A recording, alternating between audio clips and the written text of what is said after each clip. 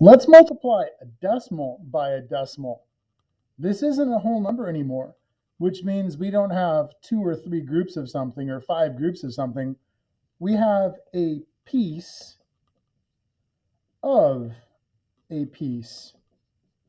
We want 5/10 of 6/10, which means we don't want all of 6/10, we want a part of it. Our answer is going to get smaller. And that seems strange when you multiply, but if you think about taking a piece of a piece, it makes sense that an answer would get smaller. Let's use the traditional method. We'll go ahead and line up our numbers. I see 5/10 times 6/10. I see tenths times tenths.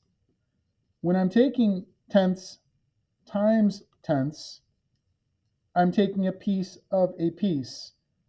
Think about multiplication patterns that you know with whole numbers. I know that 10 times 10 is 100, which means a tenth times a tenth is going to equal a hundredth.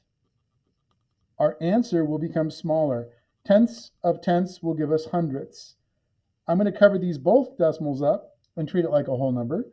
I know that 6 times 5 or 5 times 6 would be 30.